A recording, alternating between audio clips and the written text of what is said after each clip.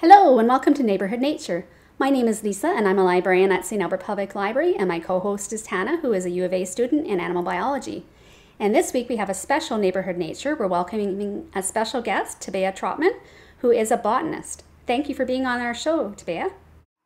Thank you for having me. Hello. So Tabea is going to be talking today about fungi, wildflowers, lichen, and moss. And without further ado, let's start with our fungi. Okay, so we have some fruiting bodies that you're looking at right now. And fruiting bodies are what you commonly call the mushroom of a fungus.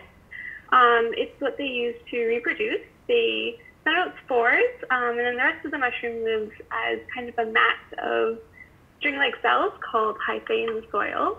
There's lots of different kinds of fruiting bodies. We saw some basidiomycete kind of fruiting bodies with gills earlier. And then there's puffballs that send out little puffs of spores, or polypores, which are a different kind of fungus. They have little holes on the bottom, and they tend to grow on the sides of trees. They're also called conchs.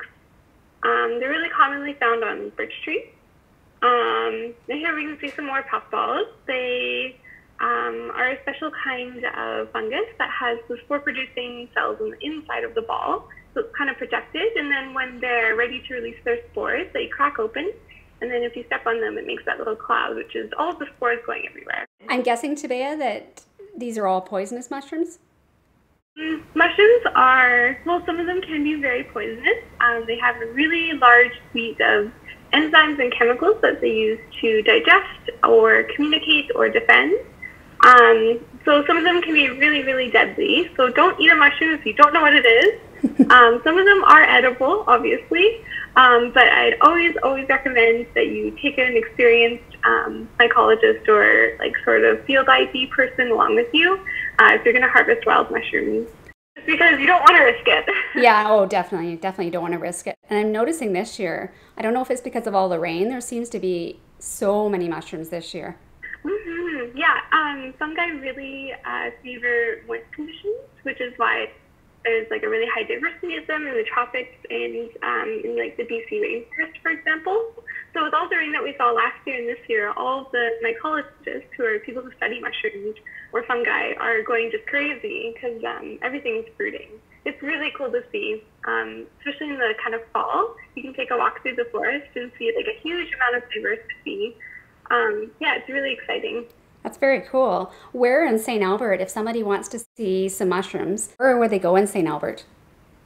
So you can head to River Lot 56 or LICHen Park. Different fungi, most of them will be, not most, but you'll see a lot of diversity kind of in forested areas, because a lot of times they grow in association or symbiotic relationship with trees. And so forested areas, you can look on soil and kind of clear away any of the upper level of kind of decomposing matter. You'll find lots of little fruiting bodies. Some of them like to grow on decomposing logs. And so you can kind of, if you see a decomposing log, kind of take a closer look, because there's lots of different stuff that grows on there. Some fungi feed on old wood. They're called saprophytic or saprotrophs, I think. And they're a really interesting suite of fungi as well. And then some of them, like the conchs, are almost a parasitic type of fungus, which will grow on the living tree. There's a common one that grows on birch trees, and it will kill the tree, and then it'll feed on the decomposing wood. So if you have one of those on your birch tree, you should definitely remove it. Yeah, you can remove the fruiting body, but it won't remove the fungus, because the majority of the fungus will be living inside the tree itself. So if you have it on your tree, it's kind of just a waiting matter before the tree dies, unfortunately. It's not terribly common on domestic birch trees. There's such a diversity of mushrooms. Like, I knew there were lots, but I had no idea there were so many. There's that pink one in the video here that you can see, and it has the pink stem. And that one, Hannah, you found that one. And that one you mentioned to us earlier that it was rare. I don't know if it's necessarily rare. When I looked at it, I thought that it was a russula, which is a common genus of fungus that you can see a lot. It has that pink cap, but because it had the pink stalk or stike, that was really different, and I hadn't seen it before. It was really cool. Rarity is kind of hard to measure for fungi because usually all you're seeing is the fruiting body, and so a mushroom or a fungus could be quite common, but it doesn't reproduce very often, and so we just don't see it very often, and so we think that it's rare. Yeah.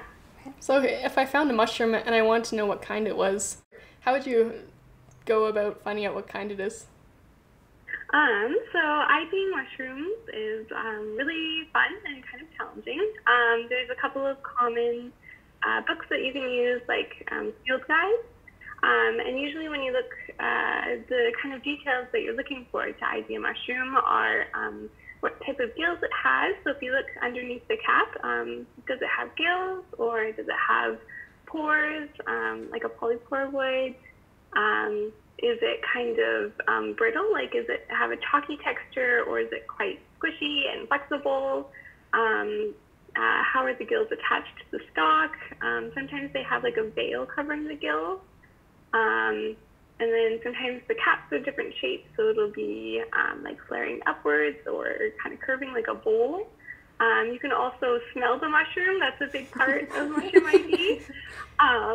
I personally am not well trained in smelling the difference between different mushrooms, but some people, yeah, they're very good at describing that. And you can also, if you take the stalk off and then put your mushroom gill side down on a piece of paper and leave it for a couple hours, you can take it off and have what's called the spore print. And so all the spores will fall out onto the page.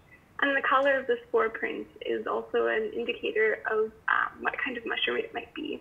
So if you have a field guide and you're flipping through, you can kind of start by looking for pictures that are similar and then reading descriptions and testing all of those traits to see if it's, what you think it is. It sounds tricky. Now, I know for some of the other things that we've talked about in Neighborhood Nature, like plants and birds, there's apps out there that you can use to identify. Is there anything like that for mushrooms? For mushrooms, there's an app called iNaturalist. I don't know if you guys have talked about it. We have recommended that one before, yes, in a Neighborhood Nature, yes. Yeah, well, you can also use it for fungi and biophytes like mosses and lichens. Because it's much more of a niche community, there's not as many resources available usually. But the nice thing about iNaturalist is that you can upload it, label it as a fungi, and then if another professional or someone else who knows a bit more than you sees it, then they can help you ID it further down, which is really helpful, especially when you're just starting out. That's great. Well, now I think we're going to move on to talking about wildflowers.